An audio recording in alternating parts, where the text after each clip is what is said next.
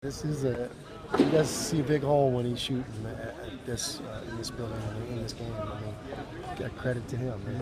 We know what a big game it is, and we approached it the right way, and I'm proud of our guys for that. Because I mean, if you look at our schedule, we played in some doozies already, and it's sometimes hard to be up every night. But they had a great approach, and we do our staff and. I was bringing the football staff, and they educate them on what this rivalry means because they know it better than we do. And, so it's important, and we played like it's important. You brought in the football staff to fire up the boys about this rivalry? We always have. Who talked to you? It's Coach Harsin. Oh. Yeah. What day was that? He did it yesterday. Did you share the message at all, or what memories? Those things are always in private, but the reason I do that is because he's lived it. I mean, he's played in 15 of them. And he grew up here, went to Capitol High School, and watched Boise State basketball. He knows what it is. We've got a group of guys that don't know how important it is and don't know what it means. And so, I want our guys to understand the history of it. And that's, there's no better people than give that history. And Coach Pete went, 5-0, and now Hars is 1-0. So why higher with the start tonight? We're just trying to find the right combinations, and that's been probably part of our problem as far as how we're not clicking. When I say we're not, our offenses are running smooth. Part of it is because of the combinations. What was it like to kind of mix up your game a little bit? It was good. Working on that on the off season, so it was good to finally use that in the game. And so it was good to get down low and show what I've been working on in the off season. And hopefully I can do that, next couple of games against NC State and some bigger teams. How much fun is a game like this? The back and forth with the crowd and everything. It just seemed like they never went away, and their crowd would get into it. And you guys, it seemed like probably a fun game to play. Oh yeah, it was. It's a great game to always play in Idaho versus BSU, and with the half crowd, it's great to go down one end and they're going for the other team to come back, and BSU's going for us. So yeah, it's a great game. The atmosphere is great, and the adrenaline's pumping through the whole game, especially at the end there. Going down the stretch. So it was a great game. Thoughts on Scott? How he played for Idaho?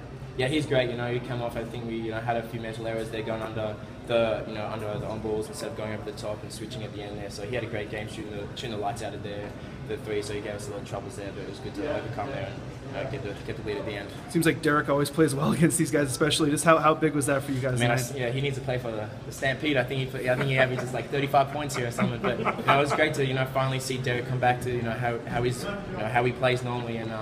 I think he's strong. I think this game is going to be really good for the upcoming games with his confidence level and coming back from his knee injury. I think Wisconsin was he was good, but that's a real D-marks right there. And I think coming up to NC State and these bigger games, St. Mary's, we need him more than anything, and it's great to see him back to his full potential. You see 31. I mean, I didn't even look at it. Okay. Well, you had 31. I know, but I'm just happy we won.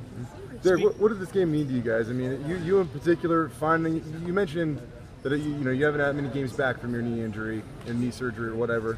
How did it feel to get into a rhythm and produce that many points? I mean, it feels good. And my teammates found me in the spots I needed to be in. The coaches were calling the right plays, and with my teammates making shots, they can't help. So, and I was playing to my strength with penetrating to the basket. You guys feel like you really clicked for the first time offensively tonight? Yeah, I think tonight, and we played well in offensively. And they know that. He's just a damn good player. I got no answer for him. If I would have had it, I wouldn't let him have 100 points in 4 games, and it's probably more than that. It's like 104, I think. Yeah. How much fun is this game with the crowd and the rivalry, and it seems like it's always back and forth?